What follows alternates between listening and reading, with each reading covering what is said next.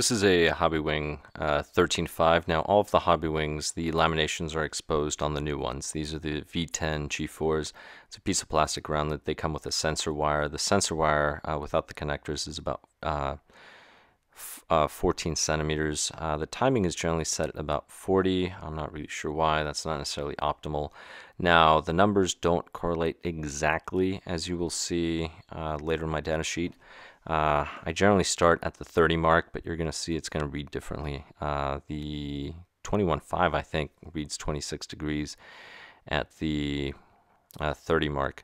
This one reads 25, so they're about 5 off. Once you start going higher, they get a little closer, but not that much. So you really need a motor analyzer just to make sure you don't overtime them. But you can also, I guess, base it off heat. So if you're close to about 40, actually 50 is a good little marker. The construction is beautiful. The timing belt is very easy. There's just 2 little screws, and it only moves the timing belt. It doesn't move the entire back plate like the Trinity does, for example, or some other motor designs. The front of the motor is very nice too. There's a lot of fins and surface area for dissipating heat compared, again, to some of the other motors. Just the construction in general is a very good motor. One of the things that I like too when I took it apart, and you're going to see at the end of the video, is the difference in how this thing is shimmed. And there was something that I found that I was pleasantly surprised. So generally when I'm running these tests, I will generally start at 30. If you look at the, I don't remember if it's the 21.5 or 17.5, I didn't bother with 30. I think I set the end bell at 35, which read about 30. So that's something to keep in mind. It is very common for people to overheat these motors because they overtime them, right? They'll put them at 55 and next thing you know, you're at 61 degrees, which isn't good. But I'm going to do a quick data comparison and then show you how this one stacks up based on the analyzer compared to other ones. But here we go. So in some other videos, I've done comparisons of some of these motors. These are some of the 13.5s, and here's the data. So you can check out the other videos, or you can just look at this data table. But the Hobbywing is right here, and the Hobbywing looks like it's more of an RPM motor. Now I'm going to go ahead and ignore these after a while, but I just want to point out something here. So if we look at this 5.1, we are at 3,899, so almost 3,900 kVs. Here, 5.1, this would be just under 3,400, but also comparing the timing, 37 versus 40. Now, this is a massive rotor. This is a 13.5 on the Xfactor, so these are some tests that I did. 11.5, you can do the same thing, so there really isn't a 4.6, but 3.5, well, between these two. So it would be, let's just say 3,725, somewhere around there. So this motor, this is a really small motor. This is definitely an RPM motor. So you can see how this one just revs really high. So that's something that you have. This one happens to have the same diameter as the stock rotor. So we will be comparing it to the stock rotor. And so I'll go ahead and delete these for now. Just so these can be closer. And here we go. So these are 3 different motors. Generally, one of the things that you're going to have is the greater the diameter of the rotor, slower it's going to be, but more torque. Or the higher the Gauss, the lower the kV, but again, you're probably going to have more torque. So if you want more RPM, you need either a thinner rotor or actually a weaker magnet. But keep in mind that doesn't always translate to speed, because it could be faster, no load, but as soon as you apply load, the weight of the car, it could drastically slow down. So it becomes a game of picking the correct RPM and the gear ratio. So then you have to look at your FDR, your final drive ratio. But here we go. So we have these here. So this is a Trinity Xfactor stock. And the closest thing I have is a 4.9. So 4.9, we're looking at about 3,712, and that 4.9, well, compared to this. So here it's almost a 200 kV difference, but if we brought this to a 5.1, there would still be quite a big difference. And the reason why is here we have a 5.6 amp, and here the motor is going to run hot. So a full race, it's going to run quite hot. And here we're looking at 47 timing, here only 40 degrees timing. So if compared to this 40 degrees, that's a large difference as far as timing, but notice the amps are lower. So those are some of the trade-offs. Now, if you have lower timing generally does a little more torque because you're pulling the rotor a longer distance versus higher timing. But higher timing is going to rev fire. Again, you have some of these things. So really, I would look at the amps and then I would go across. So closest thing would be this. So there's a significant difference. I would ignore the RPM. RPM is just a product of voltage, unless the voltage is the same, 7.5, 7.6. So it's not the same. These are not really going to correlate. You could calculate it mathematically. But here we go. So at this point, we have about 100 kV more. Oh, wait, no, sorry, I'm looking at the wrong one. This is 3.8. So one less amp, and we have 100 kV more. So it's about the same kV for 1 amp less. But here we go. So this is approximately the same amps, and we're over 100 kV. So realistically, this would be about 175 kV more. Now multiply that times your voltage. That's quite a difference in RPM. You're looking at about 1,000 RPM more with this one. So there is going to be some gearing involved. It all depends on how far the straightaway is for speed. So the Xfactor will more than likely, it has a stronger rotor. If I had to compare this one, now this is the Team Powers, this is the old version. We have a 4.8, which is the closest thing. This is 4,000 kV. Now the Trinity definitely has a stronger rotor than this one, and this one is at 47, and 47 degrees. Here we go. So this would be 47, but this one's already over 5. If you're running between 5 and 6, you're just going to need to cool the motor, so make sure you have a very efficient high flow fan. But this is a safer amperage, so 4.9 would be safer. This one's too low. 5.1, that's good enough. But let's compare. All right, so we have the kV. Okay, so 47 degrees, 4,000, and we are looking at 40 degrees under 4,000. So if we bumped up the timing a little, I don't think it's going to be this many kVs, but then again, this is going to be a stronger motor than this one, and this one's going to be stronger than the rest.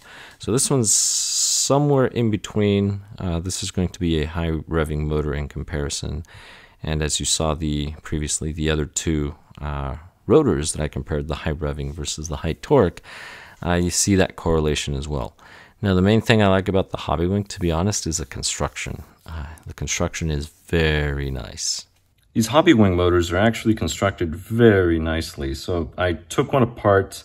These little tabs just go in here. This is where the screws go, and they screw on right in here. So that is one of the differences. The Hobbywing's still using these long screws. Just be careful, they can stretch. But the construction, this is just such a beautiful piece. This is flat compared to, for example, I did not take this one, do not unsolder it, but this one's not flat. I really don't know if it makes a difference or not, but you can see the distance, the little waves there. As you can see, there is material covering the laminations. Now it's aluminum. Is that going to affect it much? I'm not really sure. But I do like the material in the end bell. This looks like it will work as a heat sink compared to this one. It just offers more surface area here compared to this. So I'm thinking the Hobbywing will probably be better at cooling, just running cooler, which is very nice. This goes in here, all the turns, everything looks very well made. I'm actually quite impressed. I do like the Hobbywing ESCs. I actually really like the Hobbywing ESCs.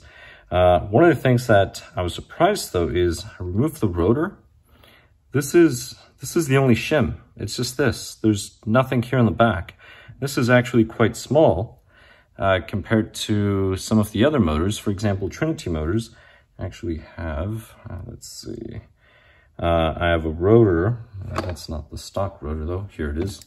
It's right over here. So this is a Trinity rotor.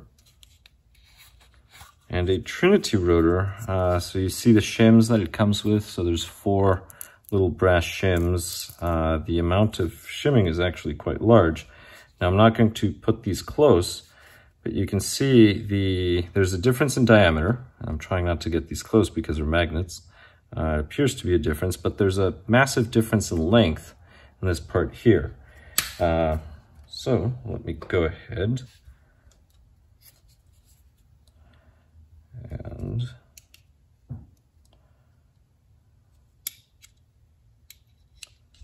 all right, so this is the Trinity. So it's about 3 millimeter. Now this other section over here is about a 4.78, 1225. Now I really shouldn't measure this because it's not the same.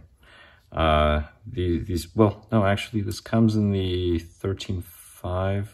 I don't remember what comes in the 13.5, but since I opened the 13.5, that's why. So this is supposed to be 3 millimeters. All right, so that's normal. Now, the brass bushing is 429, and this is approximately 24.5, this length. Now the entire thing, I'm curious, right here, magnetic part is 28. Let's see, that sits perfectly. All right, so 27.8, roughly. And overall, 62.85. So that is interesting. But like I said, the main thing is there's no more, this one doesn't use shims for the rear part of the motor, which is wonderful. And then the shim in the front is small, very small. Let's see, I completely missed. All right, so I'll put this one away. Now I'm gonna look at the Hobbywing. So the Hobbywing, here's the shim. Shim is very small. This is maybe 2 millimeters at most, maybe 1.5. Oh, it's not even a millimeter. I was way off. So it's less than a millimeter for the shim.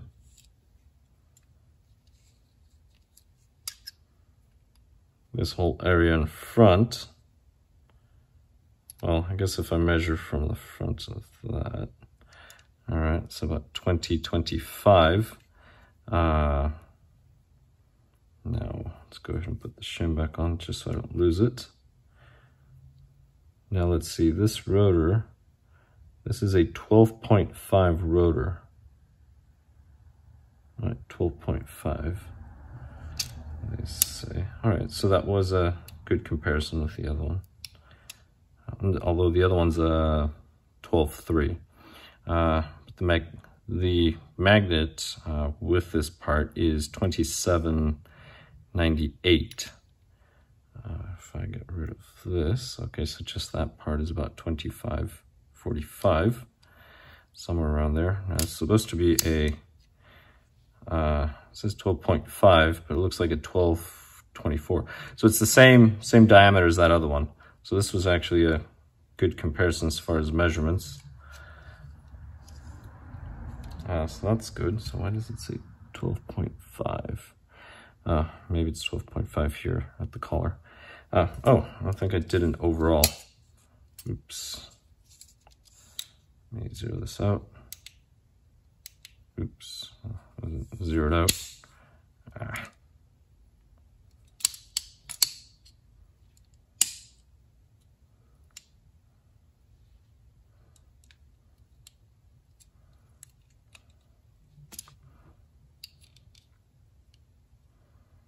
5587. 5587.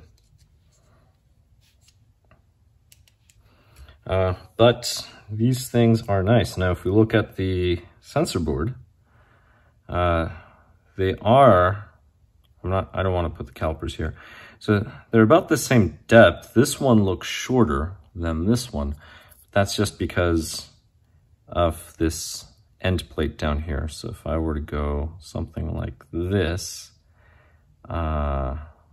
this one's actually shorter.